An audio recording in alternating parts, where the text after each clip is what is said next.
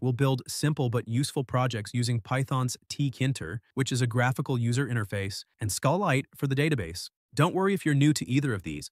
We'll walk through everything step by step, and by the end of this series, you'll be confident building your own desktop apps with Python. Let's start with a small example using Tkinter. We're going to create a basic window that says, "Hello Tkinter." First, we import Tkinter and give it a short name. Then, we create the main window using this code. We set a title for the window to give it a name, and we define the size of the window with this code, 300 pixels wide and 200 pixels tall. Now let's add a label to the window. We use a label widget and set its text to "Hello Tkinter." Just a friendly message. We place the label in the window using this line, and add some vertical padding so it looks nicer. Finally, we start the GUI loop with this line of code. This keeps the window open and responsive, waiting for user interactions. Let's run this code now.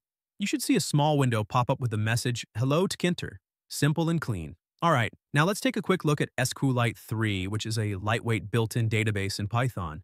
We start by importing the module. Next, we create a connection to a file called people.db. If the file doesn't exist, Python will create it for us. Then, we create a cursor. It helps us run SQL commands. We use the cursor to create a table named people. It has two columns, one is ID, which automatically increments, and the other is name, which stores text. After creating the table, we save the changes with one line of code and then close the connection with another. Let's run this code now.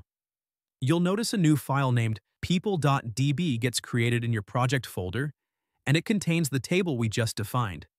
That's it for this first video. In the next one, we'll connect our GUI to this database and start doing something more dynamic. See you there.